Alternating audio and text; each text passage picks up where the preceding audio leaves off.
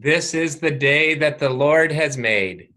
Let us rejoice and be glad in it.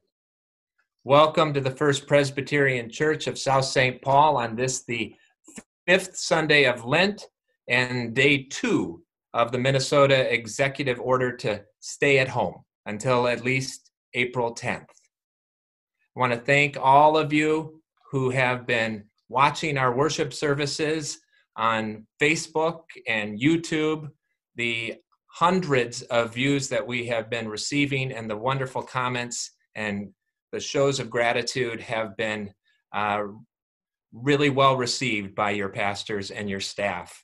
So thank you for that. I did want to let you know of some of the updates about our church and all that we are doing.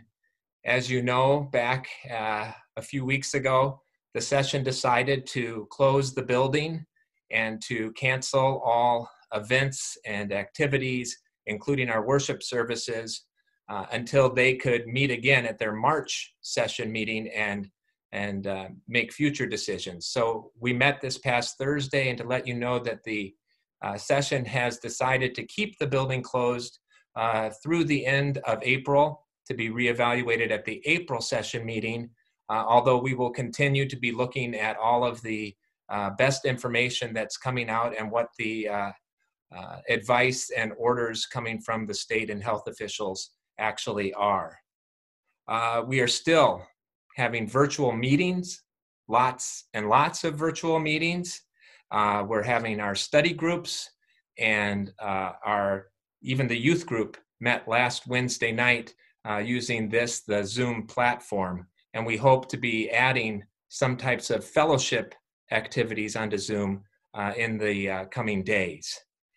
We want to thank the Board of Deacons and all of the volunteers who have been really taking care of our congregation over these last couple weeks with phone calls and with notes and just keeping ourselves connected at a time when we really could slip into isolation and solitude, which might be good for some people, but to stay connected with one another.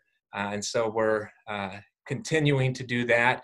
If you know of someone who you think could use a phone call, or you yourself could use a phone call, please let Pastor Katie or myself know, or you could let Phyllis Hahn. She is kind of running this particular program through the Board of Deacons for us. And the more we can stay connected, absolutely the better. And finally, a reminder that we are still collecting offering, even though we're meeting virtually. You can send in your offering through the mail. We've just put in a locked mailbox outside of the front door of the church. Someone is checking on that regularly. And so if you're an essential worker and are out and want to drop your offering into the box, please know that that is a possibility for you and that it is very secure. Otherwise, on the church website, there is a donate button that will take you to a page that will allow you to make your offering electronically, as well as any number of different designated giving opportunities. You can do the same thing through the Vanco Give Plus app. And that will allow you to, again, be very specific in your giving, given that it's March Food Share, soon to be also April Food Share. It gives you the opportunity to give to neighbors, as well as the One Great Hour of Sharing offering that is coming up. You would click on the mission button, and then it would give you an opportunity later to write in the memo spot exactly what mission project you want that money to be going to. Finally, something that I read on the internet the other day that I wanted to share with you. It says, churches are not being closed. Buildings are being closed. You are the church, and you are to remain open. We are the church, and we will remain open. Let us begin our time of worship together with a moment of centering silence.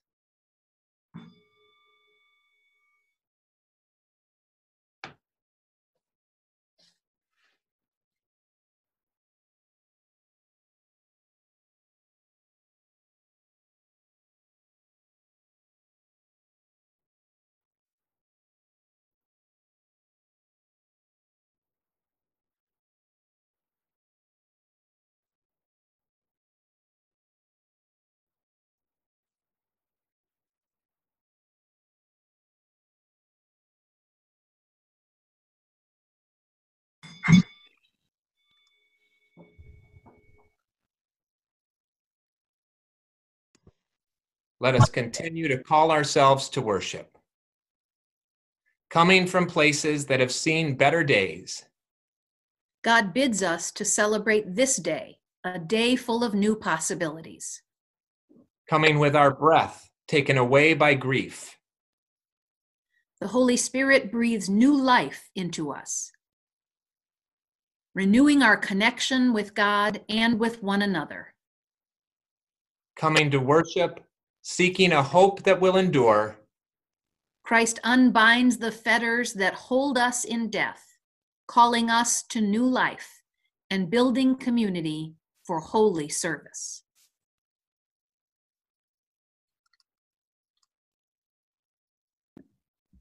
Please join me in the opening hymn, God of Compassion and Mercy, Befriend Us.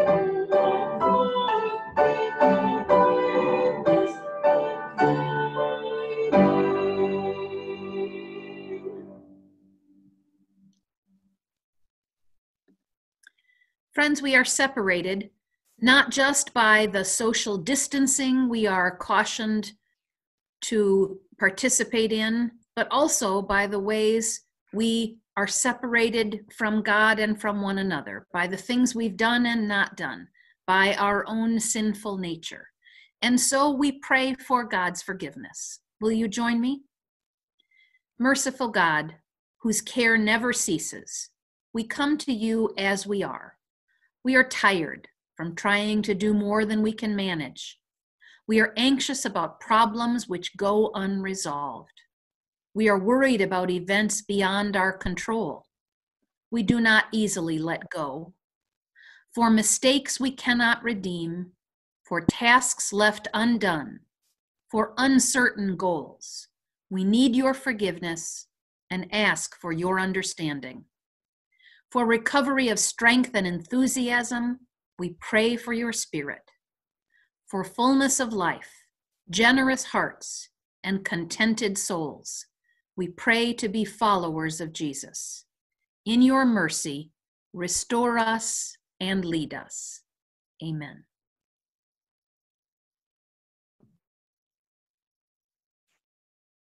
Join us now in the assurance of God's grace. We know who God is by the love shown to us in Christ Jesus. we will show others who we are and whose we are by the love poured out through our lives. Thanks be to God, we are forgiven.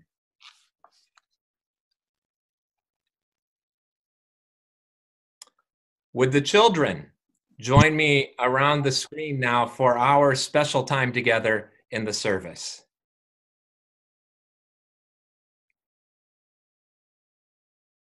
I'm trying very hard right now to imagine all of you here. I can see Rachel and Natalie off to my left, trying to hide behind the piano. And I can picture Abby laying across the floor, and Emerson and Crosby sitting in their mother's lap right in front of me. I can see Cecilia and Addie and Ellie.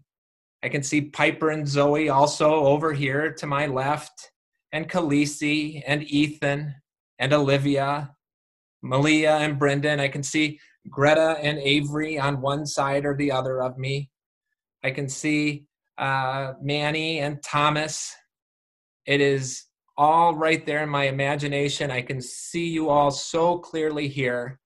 Wanted to let you know that both Pastor Katie and I and Miss Linda miss you all terribly, and hope that you are all doing well. Hope that you're finding ways to keep yourself busy before you all, I suppose, begin some sort of online schooling this week. I know when I've been out walking in my neighborhood, a number of the children in the neighborhood have taken it upon themselves to take sidewalk chalk and in all sorts of colors to draw flowers and beautiful pictures and to put inspirational sayings on the walk, so that as we walk along, we're seeing that the kids in the neighborhood are wishing us well and are including us in their prayers and letting us know that they love us. And if you all are doing those same things, I just want to tell you, for those of us adults walking down the street, it means so much. And so we are so grateful for you. If you have not heard of this as well, there's a program called Hearts in the Window, where people are cutting out hearts. Here's mine.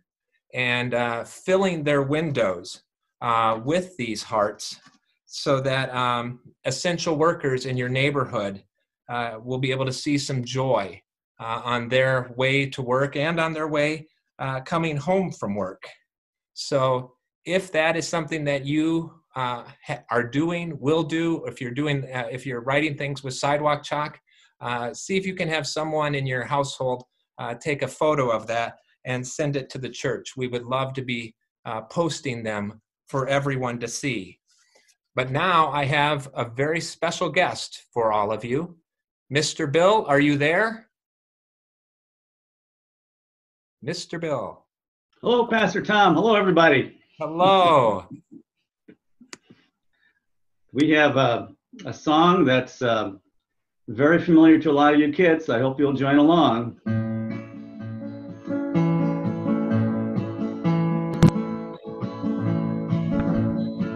I got a joy, joy, joy, joy down in my heart. Where? Down in my heart. Where? Down in my heart. I got a joy, joy, joy, joy down in my heart. Where? Down in my heart to stay. And I'm so happy, so very happy. I've got the love of Jesus in my heart. Yeah, I'm so happy, so very happy. I've got the love of Jesus in my heart. I've got a love for all people down in my heart. Where? Down in my heart. Where? Down in my heart. I got a love for all people down in my heart. Where? Down in my heart to stay. And I'm so happy, so very happy. I've got the love of Jesus in my heart. Yeah, I'm so happy, so very happy. I've got the love of Jesus in my heart. Okay, all you preschool graduates, you know who you are. Amelia, Kate, Mabel, Thomas, Zoe and Piper, Robbie and Rachel, Amal and Abby, Joey and Teddy, Sydney and Greta, Anna and Aaron, Joaquin, Benicio, Manny, Sean and Grace, Rachel and Natalie, Toby and Tucker, Christopher and Abby, Cece Bell, Kyle, Anya, Ethan, Malaya, Avery and Sarah. And all you kids that we never had the chance to work with because you were too young, Ellie and Addie, Emmy, and Crosby, you know what to do. And if the bully doesn't like it, he can sit on attack. Ouch, sit on attack. Ouch, sit on attack. If the bully doesn't like it, he can sit on attack. Ouch, sit on attack to stay. And I'm so happy, so very happy. I've got the love of Jesus in my heart. And I'm so happy, so very happy. I've got the love of Jesus in my heart.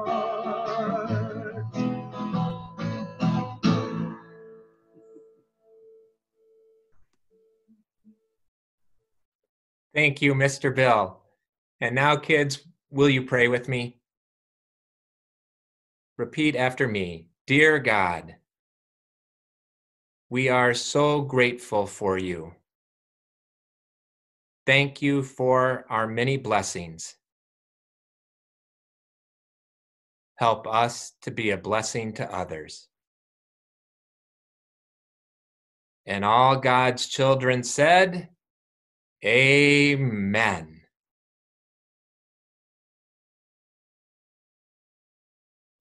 Now our anthem from our own choir, singing Linda Kockelmeyer's composition, Keep Us Whole.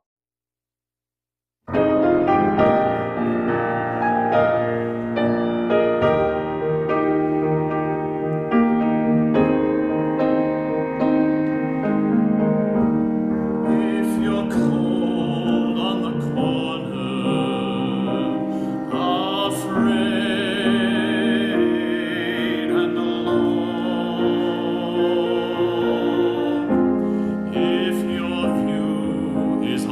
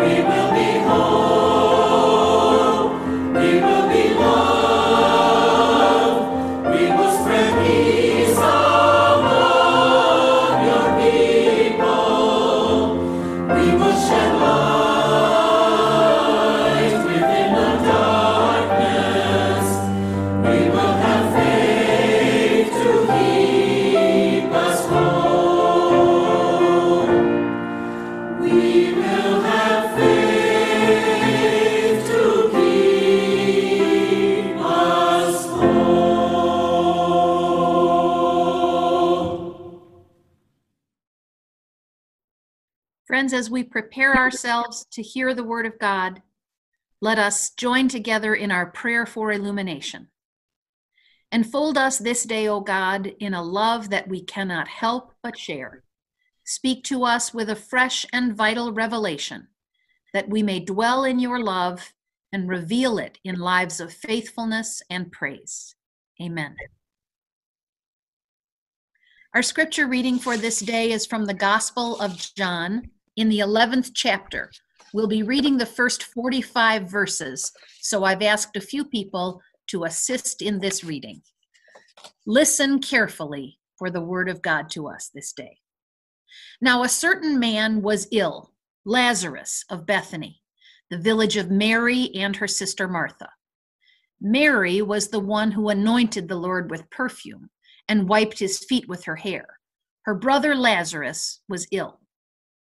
So the sisters sent a message to Jesus, Lord, he whom you love is ill. But when Jesus heard it, he said, "This illness does not lead to death. Rather, it is for God's glory, so that the Son of God may be glorified through it." Accordingly, though Jesus loved Martha and her sister and Lazarus, after having heard that Lazarus was ill, he stayed 2 days longer in the place where he was. Then, after this, he said to the disciples, "Let us go to Judea again." The disciples said to him, Rabbi, the Jews were just now trying to stone you, and are you going there again? Jesus answered, "Are not there 12 hours of daylight? Those who walk during the day do not stumble, because they see the light of the world. But those who walk at night stumble, because the light is not in them." After saying this, he told them, "Our friend Lazarus has fallen asleep, but I am going there to awaken him." The disciples said to him, Lord, if he has fallen asleep, he will be all right. Jesus, however, had been speaking about his death, but they thought that he was referring to merely sleep. Then Jesus told them plainly, "Lazarus is dead. For your sake, I am glad I was not there, so that you may believe. But let us go to him." Thomas, who was called Twin, said to his fellow disciples, Let us also go, that we may die with him. When Jesus arrived, he found that Lazarus had already been in the tomb 4 days. Now Bethany was near Jerusalem, some 2 miles away, and many of the Jews had come to Martha and Mary to console them about their brother. When Martha heard that Jesus was coming, she went and met him, while Mary stayed at home. Martha said to Jesus, Lord, if you had been here, my brother would not have died. But even now I know that God will give you whatever you ask of him. Jesus said to her, "Your brother will rise again." Martha said to him, I know that he will rise again in the resurrection on the last day. Jesus said to her, "I am the resurrection and the life. Those who believe in me, even though they die, will live. And everyone who lives and believes in me will never die. Do you believe this?" She said to him, Yes, Lord, I believe that you are the Messiah, the Son of God, the one coming into the world. When she had said this, she went back and called her sister Mary and told her privately, The teacher is here and is calling for you. And when she heard it, she got up quickly and went to him. Now Jesus had not yet come to the village, but was still at the place where Martha had met him. The Jews who were with her in the house, consoling her, saw Mary get up quickly and go out. They followed her because they thought that she was going to the tomb to weep there. When Mary came where Jesus was and saw him, she knelt at his feet and said to him, Lord, if you had been here, my brother would not have died. When Jesus saw her weeping, and the Jews who came with her also weeping, he was greatly disturbed in spirit and deeply moved. He said, "Where have you laid him?"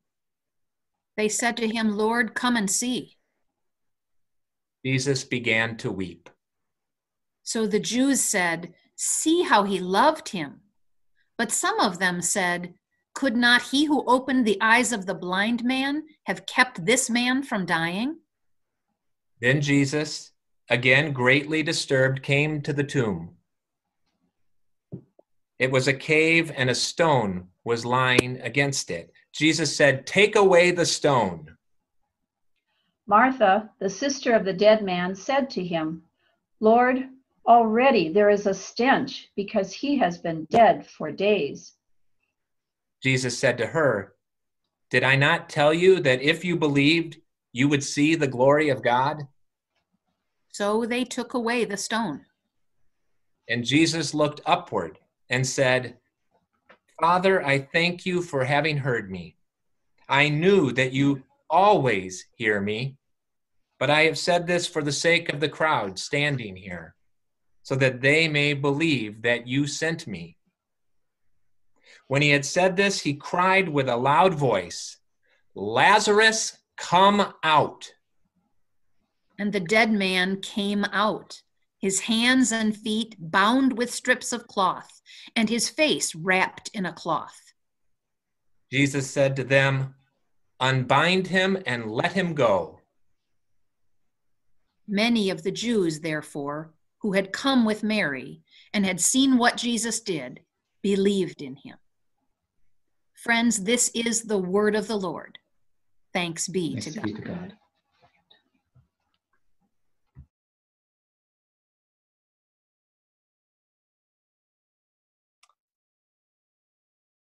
Does Barry Manilow know that you raid his wardrobe? We're all pretty bizarre. Some of us are just better at hiding it, that's all. These are quotes from the classic John Hughes film, The Breakfast Club, that was released in theaters 35 years ago last month. Along with these lines and many other nuggets of wisdom is one that has become a Watson family maxim. Screws fall out every day. The world's an imperfect place. The entire film takes place during one particular Saturday detention session at Shermer High School in the fictional town of Shermer, Illinois. Now, I was born in 1966, and so I was 19 years old when the movie came out. I had just graduated from high school the previous June and saw the film for the first time 9 months later at a little neighborhood theater in Evanston, Illinois, where I was a freshman at Northwestern University.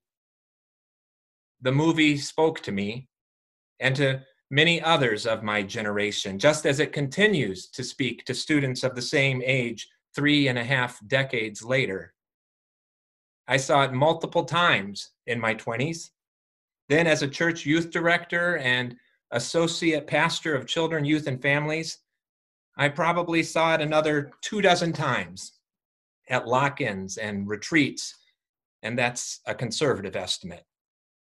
When my own children were old enough, I watched it with them, and as my 3 grandchildren seem to be aging exponentially, it feels like it won't be long before I am watching it with them as well.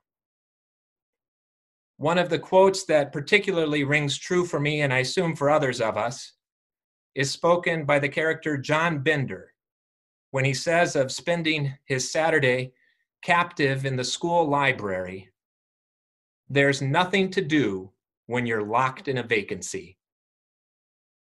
But for those of you who feel like you have been or currently are locked in a vacancy, there is at least one thing that you can do. If you have never seen the classic John Hughes films of the 1980s or haven't seen them in a while, this is the perfect time to binge watch yourself some 16 Candles, Pretty in Pink, Uncle Buck, Ferris Bueller's Day Off, and then finish it up with the iconic The Breakfast Club. There are worse ways to spend time locked in a vacancy. Just ask John Bender. For those of you like me who may be enjoying all the brilliantly creative and imaginative homemade videos on the internet the past couple weeks, who knew that all we needed was a pandemic to find out just how truly talented we all are, as well as the hysterically honest posts and memes all over social media. There was one taken from the Breakfast Club that hit home with me. It is a photo of the detention teacher, Mr. Vernon, and parodying his words to make them about the current health and economic crisis. It reads, "Keep complaining about the quarantine and you just bought yourself another month. You want to keep going, pal? I can do this all 2020. Let's hope not." Though I think my favorite post meme so far is, "I'm kind of starting to understand why pets try to run out of the house when the front door opens." Now, all these are fun to read and give me a smile or a laugh when I really, really need it. And I love the videos that remind me of just how amazingly talented we all are. Or at least that one daddy and daughter, Matt and Savannah Shaw from Utah. Seriously, you have to check them out. But sometimes we just need to pull ourselves away from our screens and get outside and take a safe 6-foot distance walk through the neighborhood. So that's exactly what Lisa and I did. And just like many of you who have shared stories with me of your own neighborhood journeys and adventures, we have all discovered that we had no idea there were so many dogs that lived on our blocks.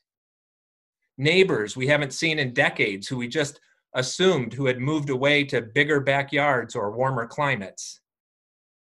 As the two of us made our way down the street, we noticed that in many places, you could see tulips and crocuses popping up through the frozen ground next to the last of the dwindling dirty snow piles. Rarely do meteorological spring, March 19 this year, match up with actual visible spring in Minnesota. But this year, knock on well-sanitized wood, may just be the exception. Overwhelmed by the news of the virus spreading across the world, hundreds of thousands testing positive, and over 27,000 fatalities, now over 1,000 just in this country, and the economic crisis that results from it, the stock market plummeting, businesses closing, unemployment claims at an all-time high, and then again, just this week, Governor Walz announcing an executive order for non-essential workers to stay home for 2 weeks. I had missed, maybe you did as well, that spring arrived. Winter appears to be over, or at least coming to an end. Spring is an amazing time. Metaphorically, symbolically, poetically, religiously, it is a time of new life, of life springing forth from the cold, barren slumber of winter or resurrection. It is a reminder that the abundant beauty and fertility of life, even when it seems so distant and remote, gone, never to return, is the most powerful force in the entire universe. Life goes on. Even Lazarus, dead, really and truly dead for 4 days, is capable of new life when encountered by the divine power of God in the person of Jesus. Life goes on. 45 verses that cover multiple days. But the most important part of the story isn't even there, is missing. And that is, what happened next? What happens next? What does Lazarus do with his new life? All we know is that he is alive and that he must be unbound from his old grave clothes, that our old behaviors, old habits must be removed for new life to truly begin. Offered the gift of new life by the amazing grace of God, What will be our choices? Will we choose new life? Will we have the courage to unbind ourselves, to remove the old grave clothes that held us back from this new life? In his New York Times column this week, The Moral Meaning of the Plague, David Brooks tells that author Viktor Frankl, writing from the madness of the Holocaust, reminded us that we don't get to choose our difficulties, but we do have the freedom to select our responses. According to Frankl, meaning comes from three things: the work we offer in times of crisis, the love we give, and our ability to display courage in the face of suffering, compassion. Brooks writes, I'd add one other source of meaning. It's the story we tell about this moment. It's the way we tie our moment of suffering to a larger narrative of redemption. It's the way we then go out and stubbornly live out this story. The plague today is an invisible monster, but it gives birth to a better world, a new life. This particular plague hits us at exactly the spots where we are weakest and exposes exactly those ills we had lazily come to tolerate. We're already a divided nation, and the plague makes us distance from one another. We define ourselves too much by our careers, and the plague threatens to sweep that away. We're a morally inarticulate culture, and now the fundamental moral questions apply. In this way, the plague demands that we address our problems in ways we weren't forced to before.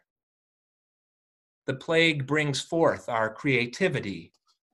It's during economic and social depressions that the great organizations of the future are spawned.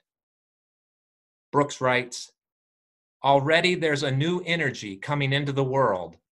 The paradigmatic image of this crisis is all those online images of people finding ways to sing and dance together across distance.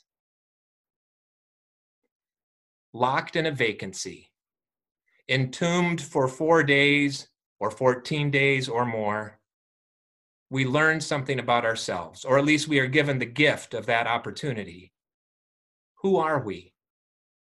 Who are the people other people want us to be, need us to be? How are other people, other forces? How have they had a hand in shaping us? We learn who we want to be and who we will choose to be, and that we are all in this together, more interconnected than we previously believed. We are our own breakfast club. We are the church. We are all one humanity. We are all God's beloved and uniquely beautiful children, worthy of the same respect and dignity. We have been given the gift of new life. What will we do with it? What will you do with it? Will you allow yourself to be changed? Will our old life, our old lives be something we put behind us? Will we become transformed? Locked in a vacancy. By the end of the movie, the 5 characters have a breakthrough and discover they are more complex, unique, and fully human than the one-dimensional stereotypes in the simplest terms and the most convenient definitions that have been placed upon them and that they have accepted as truth. They find out that there is at least a little bit of one another in each one of them. They are not so different, that they are all the brain, an athlete, a basket case, a princess, and a criminal. That they are all a Democrat and a Republican, an independent, a Christian, a Muslim, a Jew, and an atheist. Gay, straight, man, woman, transgender, non-binary gender, white, black, Asian. We learn that we are so much more than how other people see us, how outside forces want us to see each other, and how we choose to see ourselves and our brothers and sisters. After this breakthrough, the brain character, Brian Johnson, asked the group the important question. So on Monday, what happens? Claire, the princess, says, are we still friends, you mean? If we're friends now, that is. And this is the question we must ask ourselves.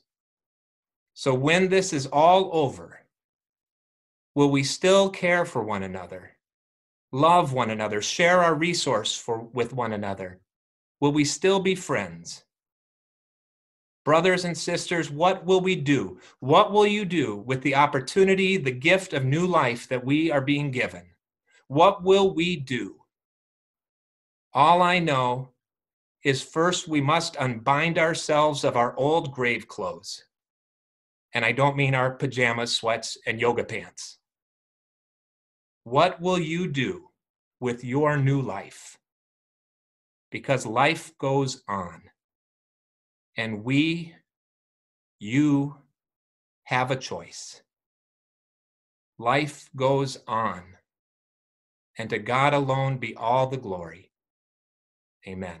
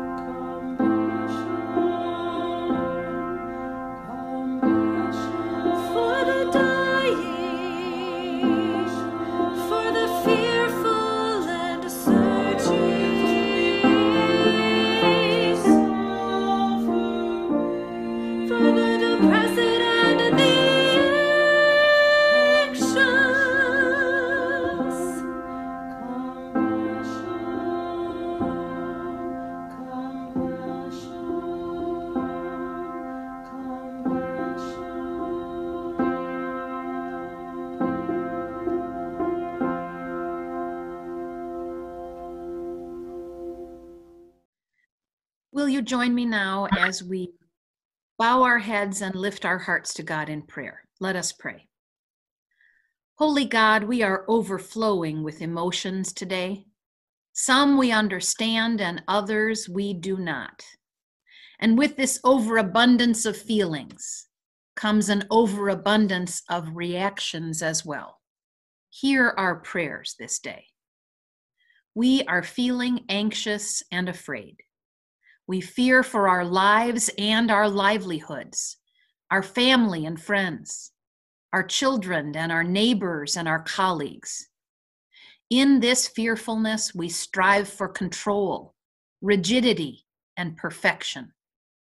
In our anxiety, we lash out at the powers that be. We complain about how others are behaving, or we simply fold in on ourselves, succumbing to despair. Help us to manage our anxieties and tamp down these fears, that we might carry on in these uncertain days with the certainty that you are with us in it all. We are feeling confined and getting bored. We know that we are meant to live in community, and the isolation that is so necessary right now is difficult. We crave another person's touch, a casual conversation about nothing at all, and the comfort of our peers at school and at work. Too much time on our hands has not meant time for rest and renewal, but an increase of overthinking and perseveration. Calm our hearts, gracious God, and bring us to accept this time as a gentle reminder of your precious care of all your creation. We are feeling lonely and abandoned. We wonder why we haven't had a phone call from a particular person, or if others are getting more phone calls than we do. We are painfully aware that our circle has grown smaller, and we are not even sure who we could reach out to. We miss those chance connections of our everyday lives with the hairdresser or the grocery store clerk.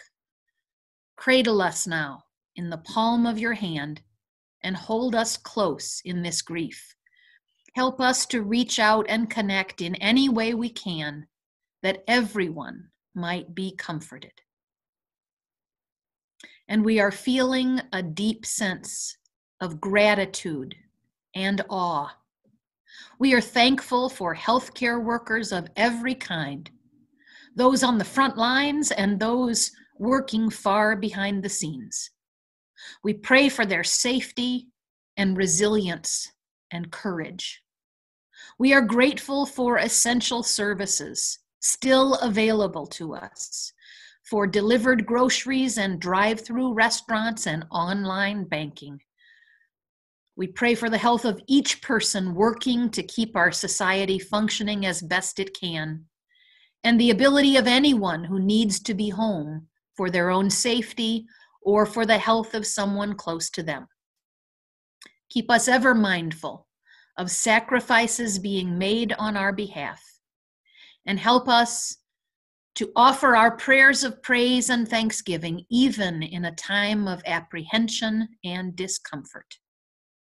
Holy God, assist us in understanding our emotions and our reactions, and help us to rest in the sure knowledge that you guide us powerfully through all our days. Bring health to the suffering, comfort to those who are in grief, courage to all of us for the living of these days. May we each see a glimpse of your glory in the budding of a flower, in the sun through our windows, in the voice of a friend, and in the memory of a happier time. We ask this today in the sweet and powerful name of our Lord and Savior Jesus Christ, who taught us all to pray together, saying, Our Father, who art in heaven, hallowed be thy name. Thy kingdom come, thy will be done, on earth as it is in heaven. Give us this day our daily bread, and forgive us our debts, as we forgive our debtors. And lead us not into temptation, but deliver us from evil. For thine is the kingdom, and the power, and the glory forever. Amen. Friends, for over 70 years, the One Great Hour of Sharing offering has provided Presbyterians with a way to share God's love with our neighbors in need all around the world. Typically received during this season of Lent, this special offering supports 3 programs in our denomination: Presbyterian Disaster Assistance, the Presbyterian Hunger Program, and Self-Development of People. From initial disaster response to ongoing community development, the work of these 3 fit together to provide people with safety, sustenance, and hope. To donate to this offering, you may mail a check to the church with 1 great hour of sharing on the memo line. Or you can donate online through our website at FPC-SSP.org. Just click on the donations button, choose missions from the drop-down menu, and indicate 1 great hour of sharing in the memo line. This year, the Presbyterian Church USA has an overarching theme for its special offerings of We Are the Church. Please enjoy this video clip of the Director of Special Offerings for our denomination while you prayerfully consider your gift. Special offerings for the Presbyterian Church USA. And for the last couple of years, we've been engaging the overarching theme for special offerings about We Are the Church together. And that comes from a children's hymn that's near and dear to my heart. And so at this present moment, we wanted you to know, as the church, we are indeed together. We're praying for one another. We're trying to stand with one another and help the most vulnerable. So as part of that, as part of a gift, as part of our prayer, Dr. Bill McConnell, Mission Engagement Advisor for the Presbyterian Mission Agency, has joined me, and we're going to sing a few verses of We Are the Church together.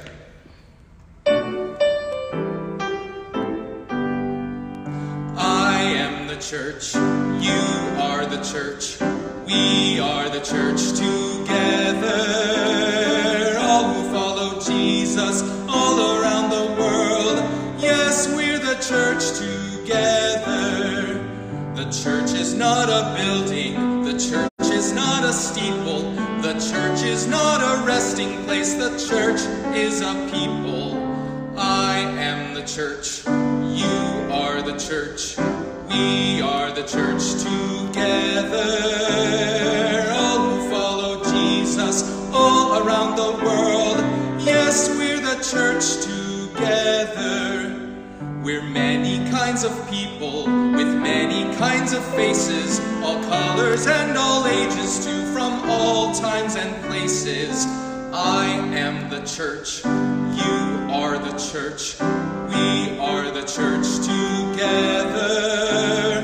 All who follow Jesus all around the world, yes, we're the church together. And when we cannot gather, there's still singing, there's still praying, there's still laughing, and there's crying too, and all of it saying, I am the church, you are the church, we are the church together. All who follow Jesus all around the world, yes, we're the church together. Have a good day. We're going to join into our last hymn, which should be seen in just Amazing Grace, how sweet the sound. Please join me and sing loudly.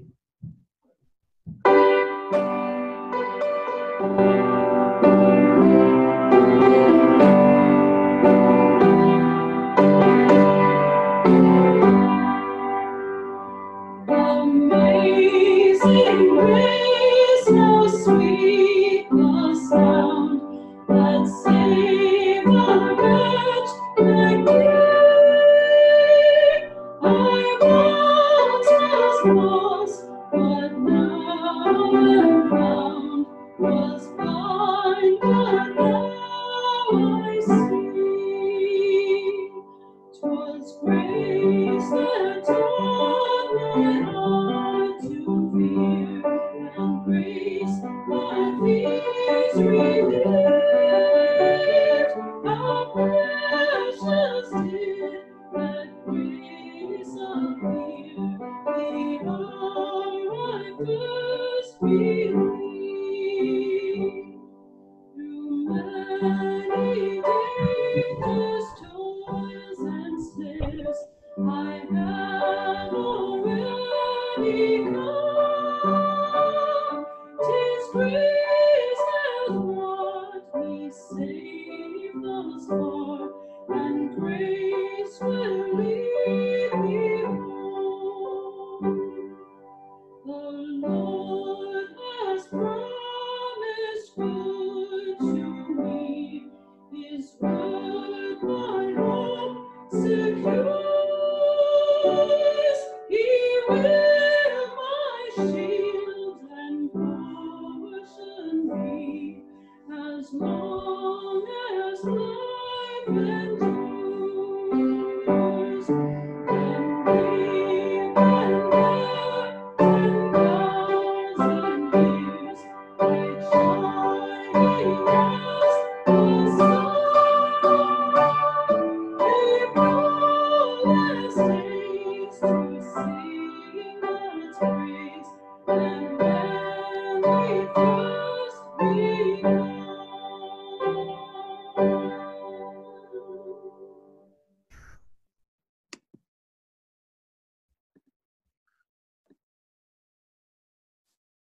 what will we do? What will you do with this amazing gift of new life?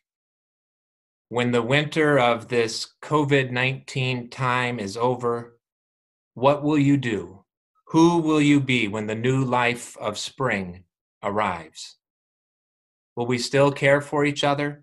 Will we still reach out to one another? Will we still love each other? Will we still be friends? What will you do with this amazing gift of new life? And may the grace of our Lord Jesus Christ, the love of God, and the communion of the Holy Spirit be with you and abide in you from this day forward and forevermore. Amen.